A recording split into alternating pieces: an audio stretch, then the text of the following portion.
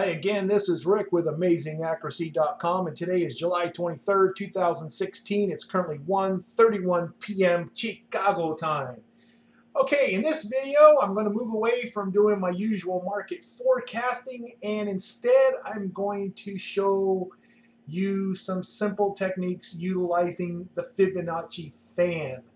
Now, we're currently looking at a portion of the T-bonds market. This is the daily T-bonds chart. 2016, this is going from, let's say, around February to, let's see, over here is June of 2016. Anyway, that's irrelevant for this lesson. What I want to draw your attention to are the Fibonacci fans. And this is a simple tool, but it's very useful for calculating support and resistance. Now, I'm utilizing my provisions charting application. You can see here provisions charting, and we can see we have the T-bonds up here. And there are two tools here that I'm going to be focusing on, and that is this Fibonacci ratio fan lines and the Fibonacci ratio fan lines based on the close, and that would be for the first anchor, which I'll explain the anchors here in a second. Okay, to utilize the fan tool, you need 3 points, and that would be an A, B, and C. And so what you're doing is you want to locate V patterns or inverted V patterns. All right. You'll notice that right now I have this blue line here that is basically marking off some swings. This is a 2-bar swing chart, and all I do is I press the number 2 key and it makes it show or not show. And this just kind of helps me to quickly locate V formations that I can possibly utilize. Now, take, for example, this top right here, and this bottom, and this top. That forms a V. And this V formation can be used with the Fibonacci fan to potentially find future bottom support, such as what occurred right here. So you would use a V formation for prices that are moving away from that V, the last leg of that V. For example, in this V, we're going to call this A, B, and C. So you'd want a V formation when prices are moving down from C. You would use an inverted V formation, such as this would be A, this would be B, this would be C. It's an upside down V. We call inverted V formation if prices are moving up from C, because you're going to be looking then for potential resistance. Now, I mentioned or showed you 2 different tools for the Fib lines. One of them uses the extreme high or low for the starting A point. So for a V formation, that would be the extreme high of A, and then it would be the extreme bottom and top of B and C.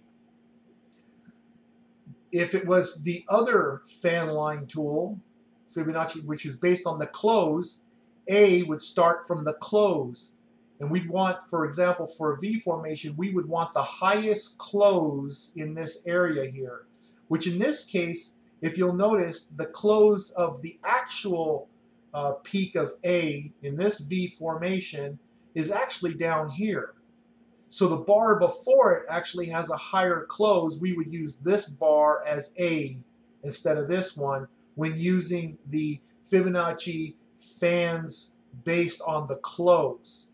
And we're going to see how that all works out. So let's just go ahead and start out. Let's say, for example, that we have this V formation and prices are currently moving down, and none of this here has occurred yet. Everything, from this point on.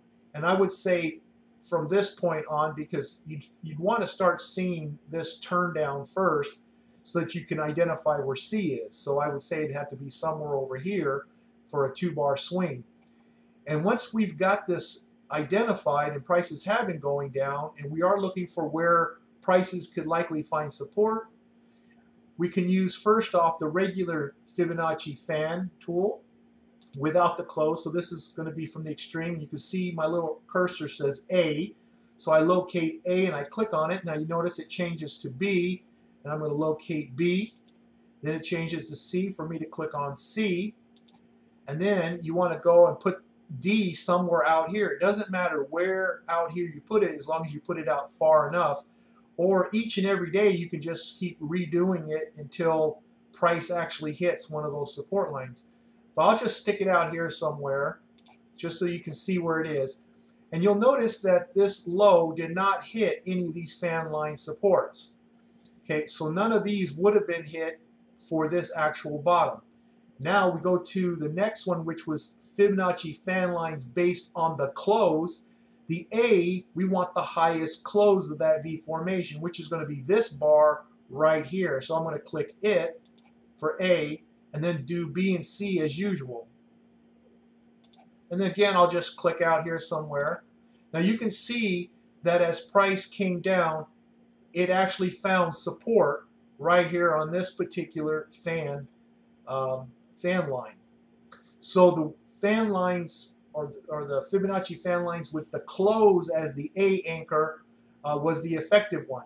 So normally what I would do is every day I would try both of them and look at where price is to use that along with any other kind of analysis that I have. Now, continuing on this, go ahead and delete that.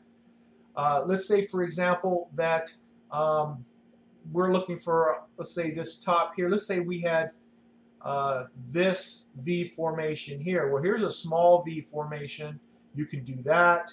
You can do the bigger ones. It's all up to you, as long as you have some kind of standard. In this case, my standard is 2-bar swing. So, for example, I'll go and let's see, I'm going to go from A, B, C as prices are going up. So let's just try that. This one is the regular fan lines. It's going to use the extreme of A, B, and this is an inverted V, by the way, that I'm working on, and I'll just put it out here somewhere. And see, that looked like it worked pretty good. It's close. It's not exact, but it's close. And you can see price reacted to it before, so that would have been a pretty good place to look. But let's go ahead and use the other one just in case. And let's see, the lowest close would have been right here. So I'm going to click that bar to here, and then go out here. Okay, and that one didn't do anything for us, well, except for right there. But let's get rid of that. So you can see one was, don't look for it exact, but within a few ticks is okay. We also have this other extreme point that we can also use. So you can utilize whatever you see that are swing points here. So I'm going to go with the regular fan lines again. A, B, C, and then I'm just going to go here, even though you can just click anywhere you want out here, because we already know in hindsight it was right here. And so you can see, yeah, that was pretty close too. And as far as the lowest close, that would have been this bar here. You can see it's not pre-rehearsed. I'm just flying from the seat of my pants here. But I want to show you how this tool is used. Okay, so the one worked pretty good in this time and not the other. Now, let's see. Let's go for this one right here, for example. And here we have this previous inverted V. So I'm going to start with the regular fans first. A, B, C, and then did it do it? Yeah, it nailed it. Okay, so that was pretty darn good. It nailed it here. And then we have this inverted looking for this one here. So let's just see if we get any of them. The interesting thing I'm noticing right off the bat without even starting is my eyes are, let me move this camera over here a little bit. My eyes are noticing that there is, you can see that there's tops here, there's a top here, and then you have a bottom here. So something like this, I'd put a horizontal trend line on in spite of the fan lines. But let me see what we get here. A, B, C. Let's see if any of them would have provided information. Nope. let's try the close one. So the highest close is this green bar right here. So we'll go A, B, C. See if any of those. So none of those. Okay. Let's do a horizontal trend line here and just put it in this top here and see what we get. All right. Yeah, because you know I'm going back here and I can see back here as well. There's a lot of turns occurring at this level here, and so that's where I would have found my support, even though the fan lines didn't do anything on that one. So you certainly want to utilize all your tools. As a matter of fact, after let me get rid of that line there so it doesn't get too crowded here. Let's just say, for example, that I was to use, I don't know, I'm not sure if I already used this one here, but let's go from the extreme top. My memory here is playing tricks. I want to find out where we are. Let's see, did that do anything? No. And how about, let's see, the close is pretty much the same. It's almost at that high, so I don't think that's going to make a difference. Let's just give it a shot. Well, actually, it did make a little difference. That's pretty good. But I also like to utilize, for example, Gann ratios, and I'd come in here and you know, apply a Gann ratio tool, and sure enough, that actually worked out pretty good.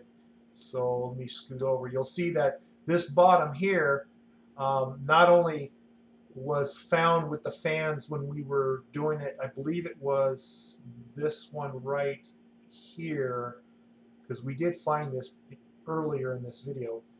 But it also, just a flat, static Gann retracement, 62.5%. So that worked out well, which means obviously that the Fibonacci one will probably be just as close. They're pretty much the same ratios, pretty much, yes. So, okay, so you have these different Fibonacci and even Gann tools that you can use. But that's just a demonstration on how you can utilize the Gann, or excuse me, the fan lines, the Fibonacci fan lines tools to calculate your support and resistance, and utilize them with other tools or trend lines to, now there it was right there, it's going off the close of that V formation. So here we have this fan here. I'm kind of going off track here really quick, and then I'm going to apply the static Fibonacci again, and here you have a situation where two different methods finds that support. So that's what tools are for, and that's how you would use the Fibonacci fan lines, or the Fibonacci fan lines with the initial anchor on the close, to locate potential support and resistance in any freely traded market that you're analyzing. Well, thanks again for watching. If you haven't done so already, please subscribe so that you will get timely notifications of future videos, and I will see you in that future video. Bye.